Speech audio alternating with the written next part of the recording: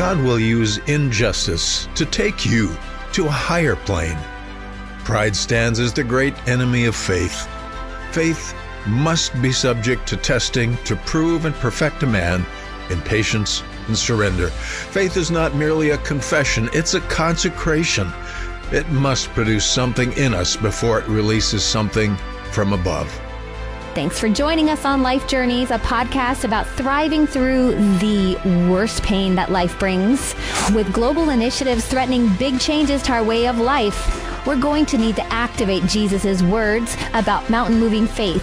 Words That Work is the ongoing series on Life Journeys that is rooted in releasing revelational words of faith that will work every time and with everyone. It's about moving the mountains that keep us from the presence and goodness of God. It's about defining our life purpose and identity through encountering Him until we have the power to move the obstacles that are destroying our liberty and hope. The prophet Habakkuk could have been like many of the protesters we see today. He didn't like what was going on in his nation either, but what really bothered him was that God was bringing in people far worse than his own nation. It was his judgment, and Habakkuk challenged the justice of God. He struggled with the same seeds that atheists have, charging God with being unjust. They're the same seeds that want to sprout up in all of our lives as Christians when things are pressing in hard and God isn't removing the trial. I'm presently in a very difficult trial that I wouldn't wish on anyone. A trial I just don't want to detail, but in it I sense God saying, I'm teaching you to live in battle for the long haul, teaching you to live in my peace and the power of my presence with you every day. But that means overcoming every temptation to charge God with being unfaithful. The root of it, as the prophet found, is pride. God's answer to him became the New Testament's hallmark of righteousness for the apostles. Behold, his soul which is lifted up is not upright in him, but the just shall live by his faith.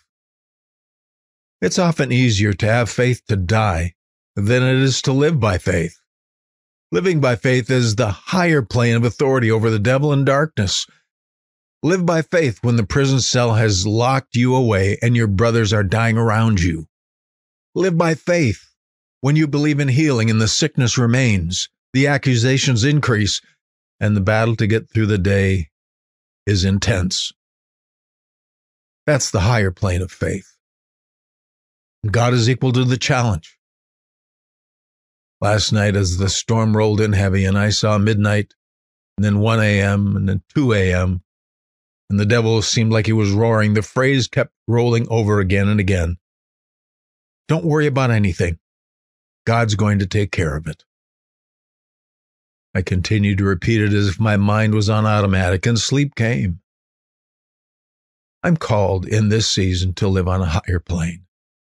It's the space between the promise and the fulfillment, between knowing and receiving. God has put us in this world filled with evil and temptation, and He has imputed sin to us from the fall in the Garden of Eden. In this predicament called life on earth, many of us feel a heavy sense of it all being very unfair. We may have cried out, God, it's unjust that you put us in this fallen world and then expect us to live righteous and holy. Therefore, know this. Our Creator has the responsibility to give us all we need to overcome and live the abundant life. He has the just requirement of His love to completely care for us according to His word.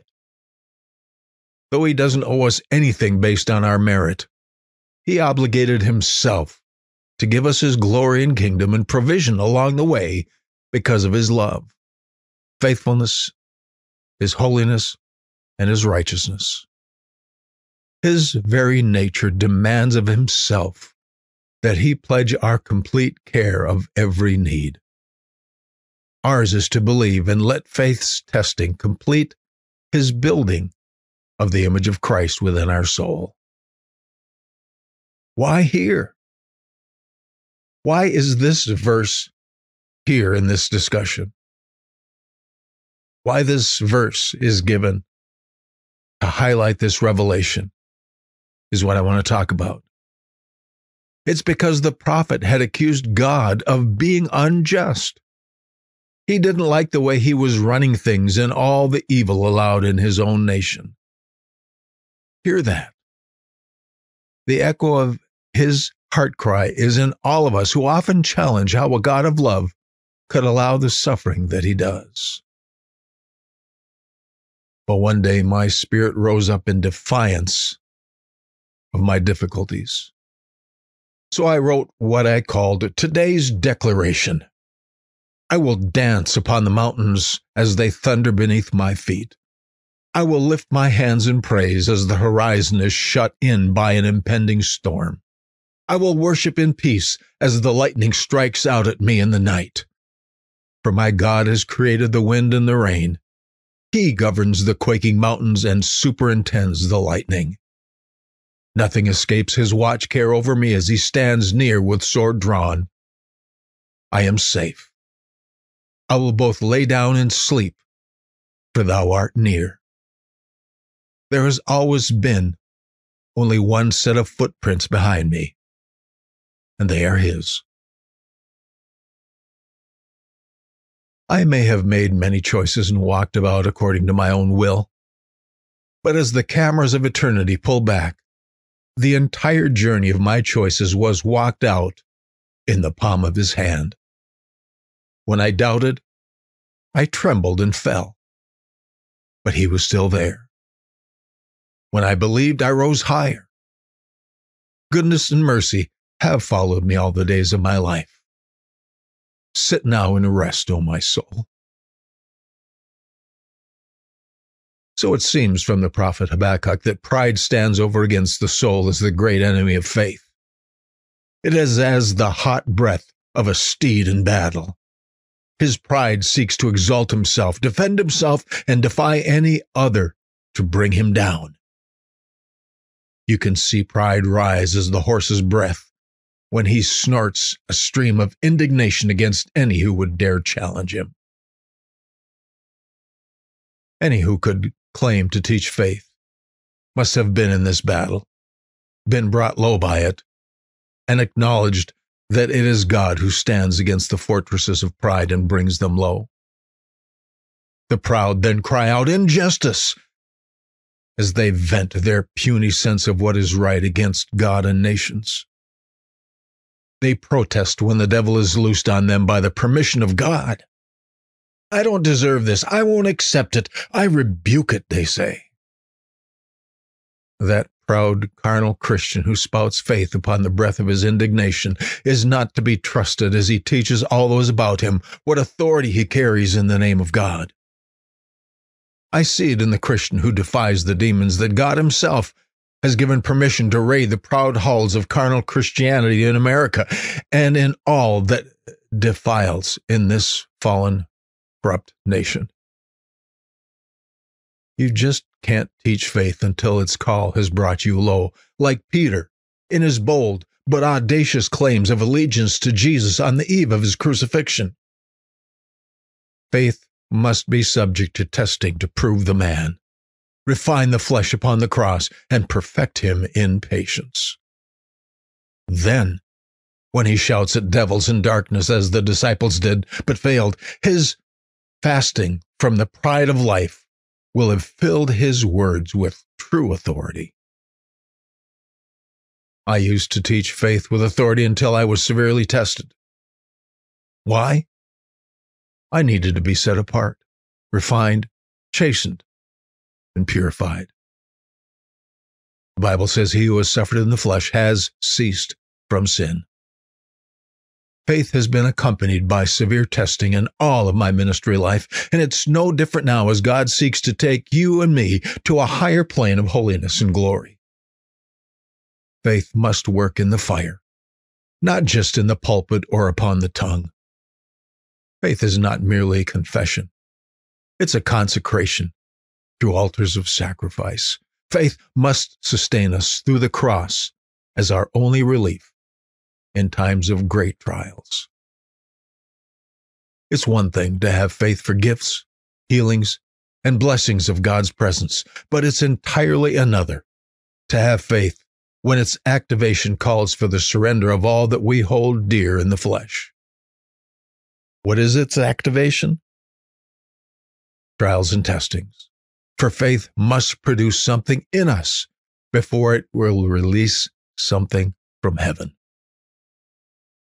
The first right response of faith is repentance for salvation. Without it, faith for eternal life is dead. Upon this foundation is built a life of daily surrender to God as we grow by the same faith that gave us the Spirit. To live by faith is then to live by the Spirit versus living by the flesh. Faith can proceed no further than our surrender to God of all we hold dear in this world. Even the prophet of God in this book of Habakkuk had to surrender his indignation at the sins in his own nation. Then he had to surrender his pride upon hearing that God would punish his nation by a nation more evil than his own nation of Israel. Yes, pride still exists in the people of God who have begun in the Spirit and are trying to finish in the flesh. The Thessalonian church had to live by faith instead of the carnal belief system of the proud. They did not say, our faith should have spared our goods instead of them being taken by ungodly persecution. They would not be beguiled to think that their faith would materially bless them so they could say to the world, see how God blesses the believer through faith? God will not be advertised by supernatural trinkets that he gives to Christians to lure the lost into heaven. He will not appeal to the lust and the pride of the carnal man to convince him that he is a good God. He'll let the world accuse him of injustice all day long as he permits the suffering caused by sin to destroy the world, all the while being blamed himself for its injustices. The man of God knows who he is and whose he is. He needs no validation, especially by those who would accuse God of being unfair. He himself has learned in the fire. He has come to own the confession of Daniel's friends. If it be so, our God whom we serve is able to deliver us from the burning fiery furnace, and he will deliver us out of thine hand, O king. But if not, be it known unto thee, O king, that we will not serve thy gods, nor worship the golden image which you have set up. Their faith confession was backed up by their courage in the heat of battle. Faith's confession must mature into faith's sacrifice. You can unlock the presence of God in your life. There are revelation principles that remove the mountains, keeping us from joy, hope, peace, and purpose when our world gets turned upside down. Look for these words that work with Pastor Hardica as he shares what has helped him when life got hard. And don't forget to check out his book, The Fortress and the Firebrand, available on Amazon and Barnes & Noble. Thanks for listening to Life Journeys. Find new episodes every Wednesday and Saturday. And if you're new to this series, it begins with the September 16th episode. God will use injustice to take you to a higher plane. Pride stands as the great enemy of faith. Faith must be subject to testing to prove and perfect a man in patience and surrender. Faith is not merely a confession, it's a consecration. It must produce something in us before it releases something from above.